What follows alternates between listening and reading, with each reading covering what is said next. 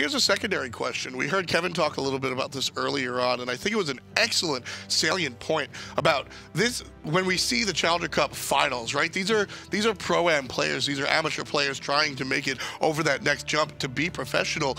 Does nerves come into play, and how nervous do you think Tactical Feed was coming into this one? Well, I don't necessarily see anything obvious in terms of nerves. I think that they need to work on more of their picks and ban strategy and their positioning just a little bit slightly more. Be more mindful about the rotations from the jungler. You don't always have to take the 1v1 fights in the side lanes, whether you're Hunter or solo. We saw both of them getting caught in a really bad spot because Apollo got sold by Neath earlier on, which allowed her to just really take off and then expose the Gold Fury for Los Amigos to take. So Tactical Feed, they need to get a better job warding, spotting out these rotations, and then controlling it themselves. We'll see if the adjustments will pay off. We're headed into game number 2 of our semifinal matchup here of Los Amigos versus Tactical Feed. And wow, I mean, these guys are... Production just reminded me that Cam was live. Thanks, guys. These guys are, I think Los Amigos are going to make quick work of Tactical Feed again. I think it was so much more than just great picks and bans phase. I think there was dominance in every step of the game. And that's exactly what they're going to try to do for a second game in a row if they want to qualify to the SCL. The way they played that last game, that's an SCL caliber team, I would say, absolutely. That's what I'm saying. When I asked you, you know, how strong Los Amigos looked in that first game, that's really where I was going. I mean, this is a team that's trying to fight their way to relegation, and I mean, this is a team that I could see already going head-to-head with some of the middle-of-the-pack teams in the SCL. So Los Amigos already getting their name out there. Well done. Standard bans across the way opens the door for Nemesis. The Susanoo was just not really effective for Tactical Feed, but they were afraid of Los Amigos picking it up here. And with the Guan Yu ban, they left Nemesis wide open. So, but they got the Fafnir. Fafnir and Soul. There's just a lot of powerful characters right now, and I think it's more about what your team wants to play. We see certain teams are support heavy in the pro leagues, so they'll opt for the Fafnir, right? Trix Tank, Pain de Vion, etc. Whereas other squads are more jungle oriented, they'll opt for the Bacchus Nemesis combination, right? It's really about where does your team find their powerful carries, and Los Amigos, well, they're ready to spread it out. Ravana, Bacchus, Nemesis, very scary draft. The Bacchus and the Ravana was doing really good work for Los Amigos the last game. They're going to repeat it yet again, and this time around, Tactical Feed getting the Hunbats for their jungler. Now, they have to be so mindful about the aggression. All three characters from Los Amigos, just same thing could happen as the first game. And that's why I think Hunbats is the perfect selection. I think Bacchus and Nemesis really, there's a game plan here. When we go in, this is what we want to do. Execution, heavy team composition. Hunbats excels whenever there's an execution heavy team composition, because all of your ducks are in a row, you're ready, okay, let's get in there, and then Hunbat says, nah, everybody's going to walk in separate directions. So there's just nothing you can get your feet on top of. They afraid that the Neath was such a big important factor for Los Amigos in the solo lane. We saw those ganks with the World Weaver. You're going to take that off the table. And with Soul being picked, that's surprising because they could have maybe picked up Neath themselves because they had the next pick. But instead, they're going to go for the mobility that Janus provides you. Soul is going to remain in the dual lane with the Fafnir. I really like the Neath pick, or the Neath ban, rather. I think the Neath ban was necessary, pretty much. Like you said, when you're banning out junglers, you're never going to reach the end, right? When it comes to bans, you want to ban ideas and mindsets. What does Fenrir do different from any of the other junglers that you banned out? Pretty much nothing. But Neath does something very different from the other hunters. That World Weaver creates a very different situation. So Tactical Feed ban out Neath, and now they force Los Amigos to go with Jing, which instead of non-rotation because of the ultimate, you're going to see more Jing physical rotations, I think, out of Los Amigos. This is such a nice comp out of Los Amigos. I already see it in my head that Nemesis is going to be so aggressive, forcing all in into somebody. That somebody's going to run away. And the Vulcan ultimate is going to try to confirm the kill from a distance. But look, Odin, last pick for Tactical Feed. Going to try to lock down this Nemesis and Vulcan. Gonna try. They're going to try. Nemesis, Bacchus, Vulcan is the quintessential composition, I feel. I think that right, you get the Nemesis ult, the Bacchus belly flop into some big mage damage. And Vulcan is, I mean, the definition of some big mage damage, Anatoly. So the combination that Los Amigos have here is absolutely incredible. And I am not afraid of it whatsoever. Tactical Feed, on the other hand, they have to work a little bit more. That's true. They have to synergize their ultimates a little bit effectively between the Odin and the Hun Batz. They have a good purification burner on the Hun Batz, but they don't really have that great secondary purification usage. They have just a lot of damage between the Soul and the Janus. They have the space control with the Odin and the huge crowd control with the Hun Batz, but not much more crowd control than that. Yeah, they've got individual stuff coming out from the Fafnir, and really, to be honest with you, Jolie, Fafnir's Soul is a scary, very scary lane. So we'll have to see how well Tactical Feed can make this lane work. I would say this time around that Tactical Feed were to be the more early game oriented composition. Odin in the Soul lane going to try to outclear the Ravana, and Ravan's going to try to exchange some poke, but he's going to be behind in the minion department, whereas the Soul Fafnir, they have decent aggression, but you're also dealing with this Bacchus Jing Wei. One belly flop can set up the Jing Wei's gust of air, and you can be constantly getting juggled. And the same thing works in the jungle as well, I think. Hun Batz, although not very effective levels 1 through 4, has the ultimate once he hits level 5, and Nemesis is really just, well, I'm going to eat my words here. Odin's going to fall down to the first blood to a Nemesis, but totally, why don't you break down how rare that is? So it's a nice gank from the jungler. They recognize that the only way Odin's going to clear the wave, he uses the Bird Bomb jump combination, and how do you punish that? You bring in your jungler on top. We saw a couple times where I think it was Omega's Hercules against Cyclone's Odin, taking advantage of the level 2 jump, pulling and pushing him under the tower. And this is a different way of punishing the Odin, bringing in your jungler for the secondary slow. Exactly. Nemesis, pretty much the antithesis of an early game god, but just by way of using abusing the jump kit from the Odin. It doesn't matter if that was a Nemesis or, I mean, you could have had, what is the worst jungler you could think of, Tony? JoltaK.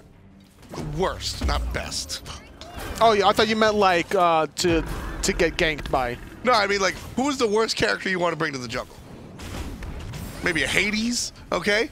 You could get ganked at level 2 Hades, and that would still be a kill. Okay, now because I see of what Odin was doing, using his jump there. I thought you meant like who was the worst jungler that you don't want to see, like who's the worst possible ganker? No, I don't want to see it, Serket near my side. Not at all. And you know, it's funny, we haven't seen too much Serket. Just seeing her recently played by Anister at the Epsilon Invitational. Wonder if we'll see more of her this weekend. Really great pressure out of this Bacchus Jing Wei. Look at that. They're clearing the wave. They're poking out the members from Tactical Feed. There's just not much they can do right now. This Bacchus Jing Wei providing a lot of trouble. Yeah, they're doing such a strong job here in the left lane as well as the right lane, Los Amigos. They have pressure on both outer lanes and even in the mid lane here, the Vulcan doing a lot of good work. Double meatball even.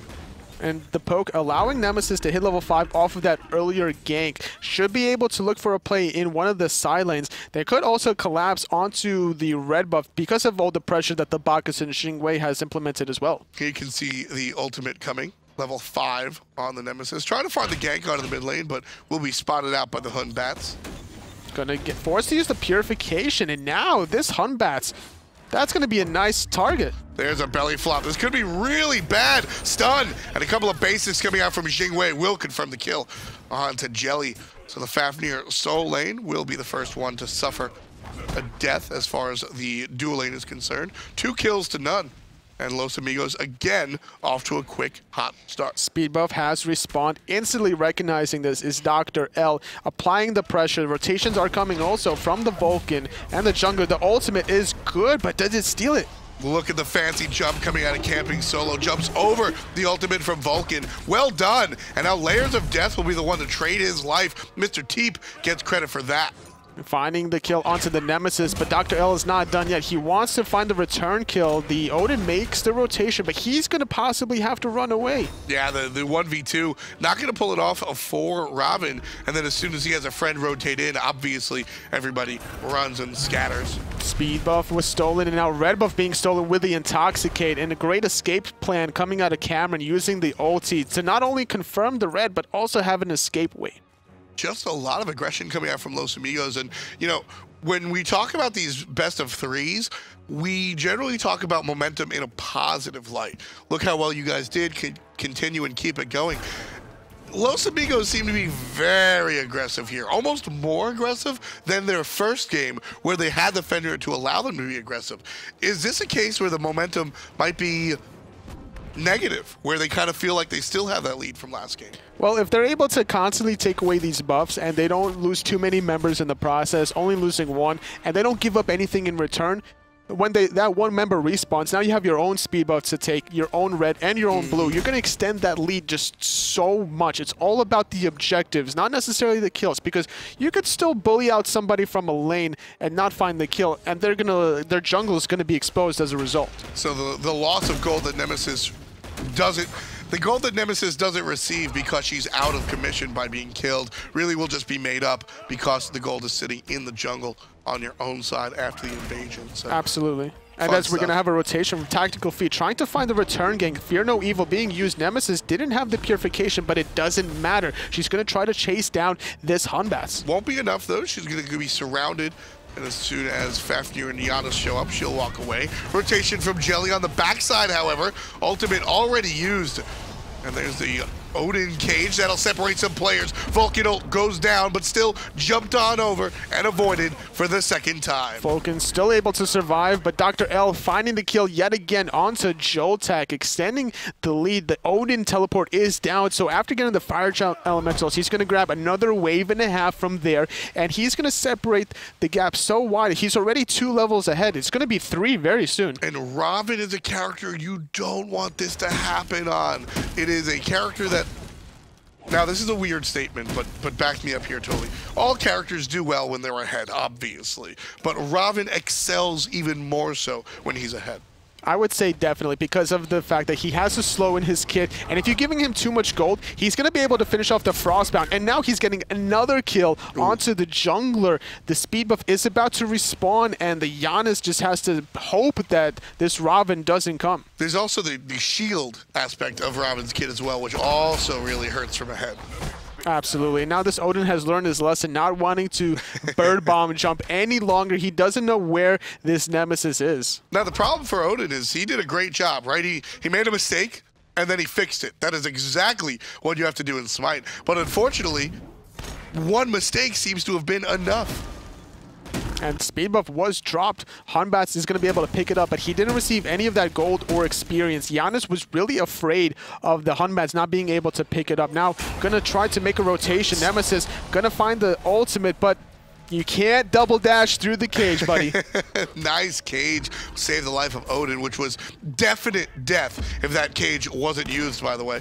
So, Michael Checo going to go ahead and provide some backfire damage, and Cameron making the rotation to the right-hand side, but Los Amigos get their pressure on the right side and will even try to steal up. Cameron from behind, getting the knock-up onto the Janus, going to get stunned out. Finding the kill from a distance is the Vulcan. I love the play for it that Jing makes, but Vulcan just says, oh, no worries, I've got it. I got it. No big deal. So Vulcan finds his first kill of the game. Important ultimate there. Vulcan has had 2 ultimates that have been on the money. But they were, 1, the monkey jumped over it, and then 2, the dragon used his ultimate transformation to avoid the damage. Finally, the 3rd one that actually hits. And the gank from Xingwei was about to get negated by the beautiful wrath coming out of Piri, but that Vulcan ult, you just can't avoid it. Too wide of a radius, and without having enough mana for a portal, couldn't really escape. Yeah, it's a whole tower, pretty much, that Vulcan ultimate, and that'll push him up a little bit higher on the player damage, but everybody's just looking at the Bacchus Ravana. Bacchus, not a surprise to really see him up top. I always joke around, and I call him the magical warrior. He's very much like a bracket in the sense that he just brings so much damage to the table. Talk about the Ravana being a magical damage dealer? No, the Bacchus. Oh, the Bacchus. Okay, I'm sorry. He's like a magical warrior. Yeah, I would definitely say the Bacchus. And that's why a lot of these Bacchuses go for the Shoes of the Magi as a result. And now Cameron not having enough mana to really escape from this, trying to juke as long as she could, but unfortunately takes a spill. 2nd kill for Tactical Feet, but they can't really get anything off of this, unfortunately. Even still, Toli, that is a very important kill. That is the first kill even going back to game number 1, that looked like Tactical Feed made a plan and intended and worked off of it. And that'll give them the opportunity for the Gold Fury. Here comes Bacchus, and he will not get the steal. Tactical Feed successfully secure the Gold Fury. It was a beautiful Fear No Evil, making sure that the Bacchus couldn't use the Intoxicate afterwards. However, 2 kills going in the way of Los Amigos, finding the knock-up onto this Fafnir. They need to find a 3rd kill if they really want to extend their lead even further. And it looks like Amigos will do that. Layers of Death pick up 1. So the Gold Fury goes to Tactical Feed. But as my good friend Drybear says, at what cost? 3 players down, and Los Amigos going directly for the mid tower. With 5 members here from Los Amigos. They're getting this tier 1 tower. They're going to push on over to the speed buff from Tactical Feed. Batz is around the corner, but he uses Fear No Evil to secure the goal. You're not going to be able to contest this one. I love the speed buff invade, Anatoly. I think a lot of players, a lot of teams, they don't go for that. The speed buff invade, and the speed buff invade comes from all of the knowledge that Los Amigos have about the location of Tactical Feed. And now, with Gold Fury being down, there's going to be a lot of pressure onto this solo lane. The Batz makes the rotation, but it's a level 13 Ravana with Breastplate of Valor. Even Janus here, this Ravana just doesn't care. Going to go up and down, trying to find the kill. Finds JoltaK. He's not done yet. He already took the 1v3 fight, and look at the Janus and the monkey. So the monkey engages alongside the Odin, and they can't kill the Ravana. Ravana gets the kill, and you can just see Janus and Batz just sort of go, all right.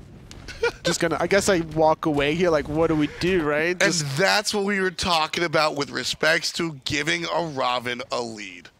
Not finding the kill, and Los Amigos finding the tier 1 tower and the blue buff. Yet again, just objective mindset. And Cameron bullying away the soul. Going to be able to clear out this wave and still play aggressive. Batz, now he's like, all right, the gank didn't work in soul lane. Let me see if I can gank the dual lane instead. And looking for it. Here he comes, does have the ultimate available, jumping in, won't find a slow, won't find the teleport, and well, pretty safe. Cameron just S-keys and finds himself safely underneath the tower. I guess it's walked backwards. Walked backwards. Still being level 10 is the Batz, doesn't have that 2nd relic. Definitely would want to see him have the blink just to be able to get that surprise gank, Fear No Evil. Because now without it, he has to kind of come from the side and he gets spotted out. The jump wasn't connected. The monkey bounce was off the mark because of the nice dash from Xingwei. And now look at this. Los Amigos, they know they have the lead in teamfight-wise. So what are they going to do? They're just going to group up as a unit. 4 members pushing this tier 1 on the left-hand side. Exactly. Same strategy that we saw in game number 1. Los Amigos identify the fact that they have the lead, and they're not afraid to use it. Pushing up and grouping up as 4. They're pretty much daring Tactical Feed. Los Amigos says, hey, look, we're up 4,000 gold. We'll beat you in a team fight because we have more items. So we're going to group up, and you can fight us if you want. And if you do, it'll be the wrong choice. Just ask Mr. Jelly. Mr. Jelly barely able to escape. Batz coming from the side, going to use Fear No Evil onto the Vulcan, but there's just not enough follow-up in the rotation from this Ravana, trying to find the kill onto Jelly. Vulcan ult from a distance, didn't matter because Jelly already fell. Mr. Teep falls down to Layers of Death, and Piri going to suffer the same consequence as well. Mr. Doctor, excuse me, Lil Caves, left that one out. 1, 2, 3, 4.